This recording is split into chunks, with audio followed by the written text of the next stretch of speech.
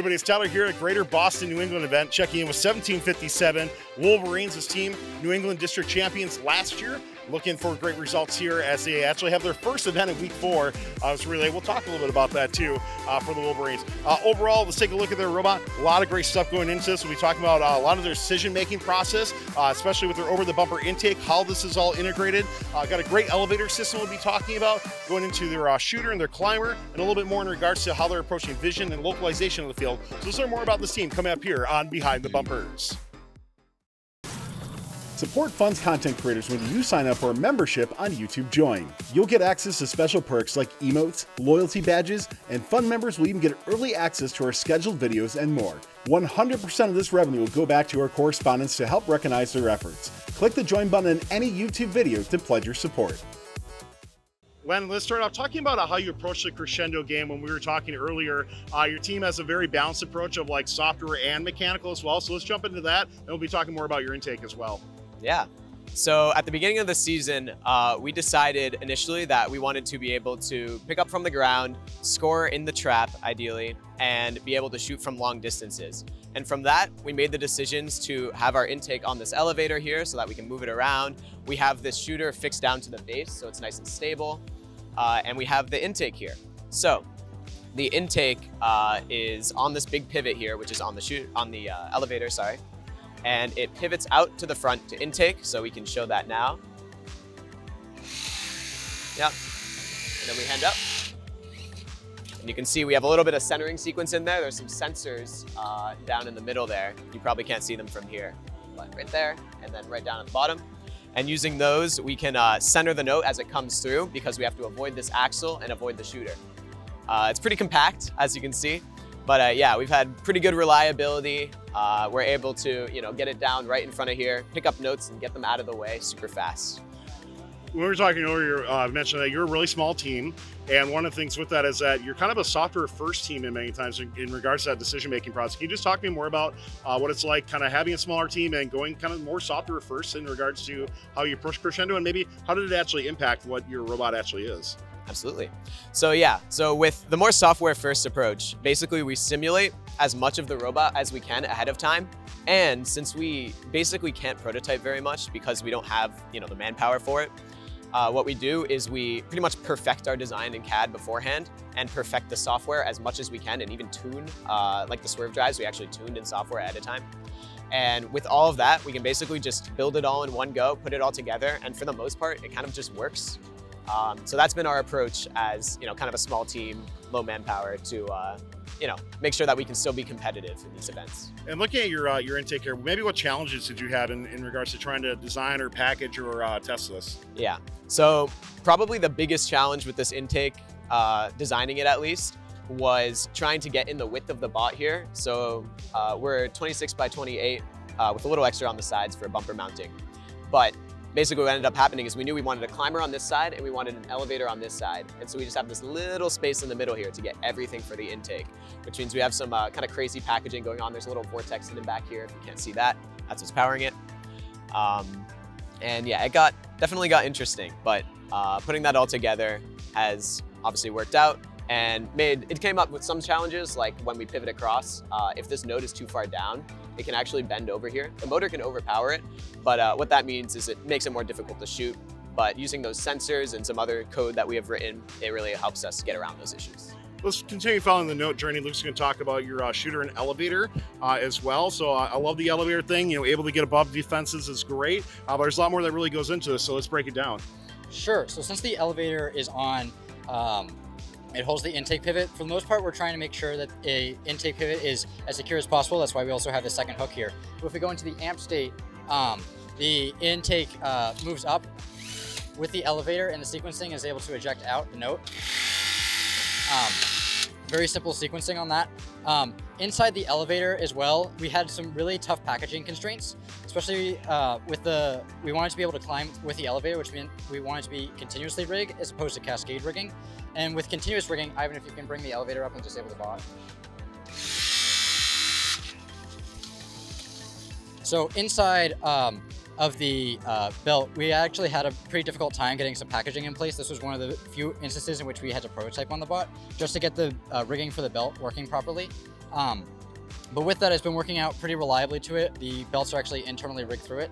So that's most of our amp sequencing. And because we wanted to have our shooter as a separate shooter so we can, guarantee its precision and accuracy, because we didn't trust ourselves. This is our first time really building a good elevator. We really didn't trust ourselves in the precision of that, so we wanted to put our shooter onto a separate mechanism. So if we can bring the elevator down, we'll do a simple shot here. Let's bump some sound. And then we can go into a subwoofer shot. So we have three main types of shots, which are fixed shots. So we have a subwoofer and a podium shot fixed in place, and we also have a dynamic shot on the move. So with those fixed shots, what we ensured was that these front two rollers, because the note has to end up bending through from the intake into the shooter, we wanted to make sure that we got the speed that we want at the ejecting velocity and also the angle that we want, which really pushed for two separate sides being controlled on the shooter in order to induce a fixed amount of spin onto the note, and also 2x2 in order to grab the note first with these wheels and then bring it up to speed to finally launch with the second set of wheels here. All right, let's talk about the software that goes into this shooting as well too. What are you utilizing for vision? How have you done your testing? And walk me through, looking at the playoffs as you guys are entering it, any secret sauce that you're going to be implementing. Okay, so going into this game, we knew that there were going to be a lot of able tags on the field, and we decided it would be pretty important knowing exactly where we are, especially with the stage, being able to just blocking our vision all the time. So on each swerve module, we have a camera for each swerve module. We have 4 cameras in total, and these are able to detect multiple able tags at once. So using where they are, given this position, we are able to determine our own pose from vision. And then combining that with our swerve odometry, we can basically weight that to get a greater sense of where we exactly are. And so now, since we have this pose of our robot, we're able to, so for autos especially, we are able to go to a specific path and align to that with the vision correction. So it's always going on the correct path, even if we start off. And additionally, we use it for auto alignment. So when we shoot, we can press this button, it automatically rotate to where it needs to be, and it also determines the distance between the robot and the speaker. So that will adjust the angle of the shooter. And do you get any feedback like on your driver station or anything like that in regards to how your vision's working? Oh yeah, so we actually use Advantage Scope which shows us where a robot exactly is on the field. So we're looking at one of the speaker tags on the red side, and as you can see, it's detecting that and going to that position. So part of this as well is we can actually visualize our shots on the field. So like if we take a note right now. So like if we do a fixed position shot,